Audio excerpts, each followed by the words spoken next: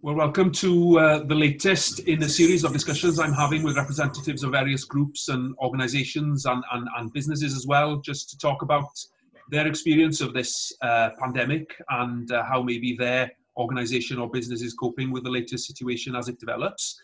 And joining me today is Juliette Roberts from Llanrhaedr shop, a shop in the village of Llanrhaedr yng Nghynmyrch, the beautifully named Llanrhaedr yng Nghynmyrch, which is in the Vale of Clwyd between Denbigh and Rhuthun in glorious Denbighshire. Welcome, Juliette. Oh, thank you. Oh, yeah. So tell us a bit about the shop and the business that you run and what your aspirations maybe pre-COVID were, and then maybe we'll come and talk a little bit about how things may have developed or evolved since then. Right, okay. Well, I took the shop over about 3 years ago from Errol and Mary Williams, who'd been running the shop for 18 years. And before that, there'd been a village shop before then. The shop has always been a very popular place. It's been a hub of the community, and it's been very well supported by people in the village and the wider community.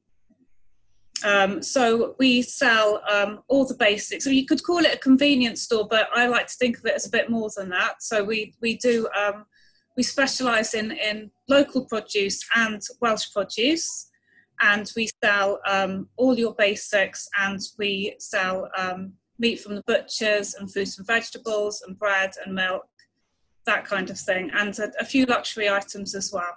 Yeah, well, all the better. So tell me a little bit about why sort of selling local produce is important to you. Well, just because I think it's the best that you can get. We're very lucky where we're located. We get our meat from J.H. Jones in Denbigh, who have, they're award-winning butchers, and their produce is just fantastic. And also things like the milk is from the milkman, who is supporting the farming community, which is very important to us. And just because that's what people want, it is the best that you can get, and we're very lucky that we're able to do that here.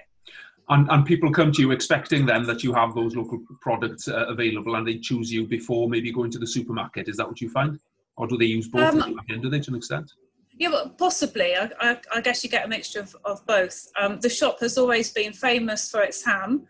So, when we took the shop over, we didn't actually change anything. We kept the ham.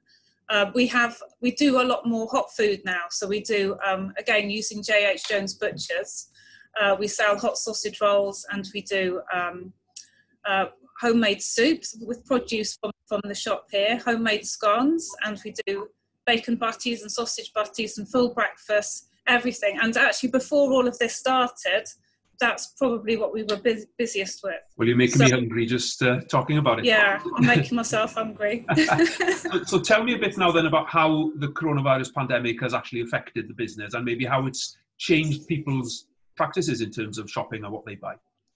Well, yeah, that's quite an interesting one, really. When all this started, of course, we were panicking because we didn't know what we were supposed to do to protect ourselves and the staff and the community.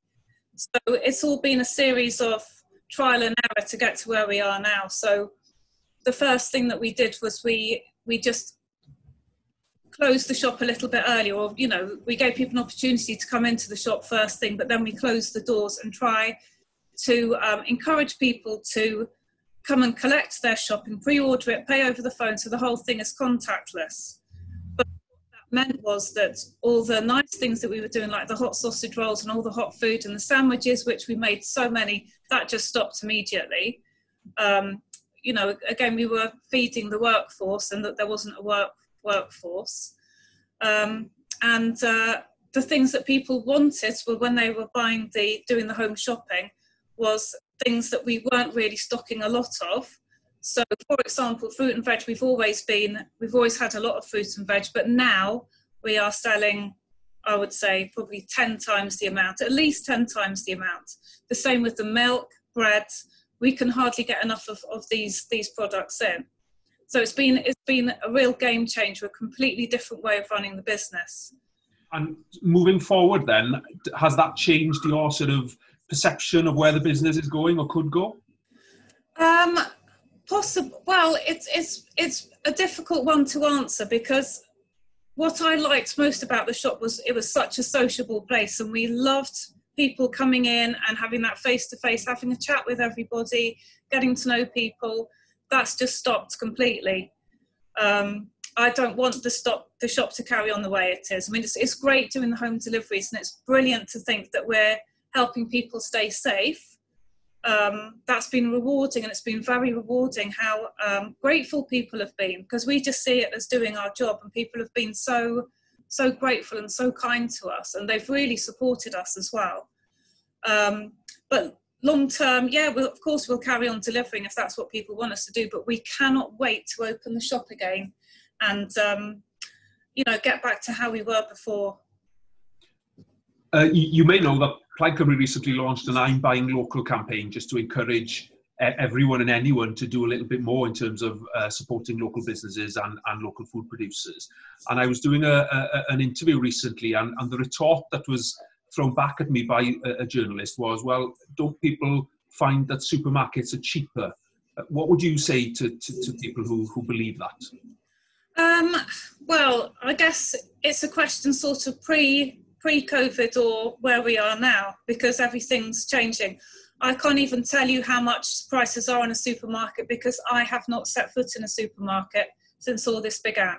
And we're a family of 5, and we are eating like kings at home. I can tell you that for nothing.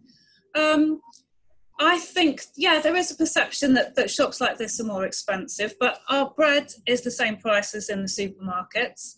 If our fruit and vegetable is more expensive, it's because, honest to goodness, it tastes a lot better. You get what you pay for at the end of the day.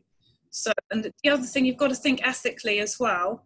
You know, when you shop in a supermarket, everything's covered in plastic. You don't know how old it is. A lot of it doesn't have any taste. So I guess you just need to weigh things up. What do you really want out of your food? I couldn't agree more. And I've used the analogy in the past of the local economy being like a leaking bucket, and supermarkets are big holes in those buckets. Yeah.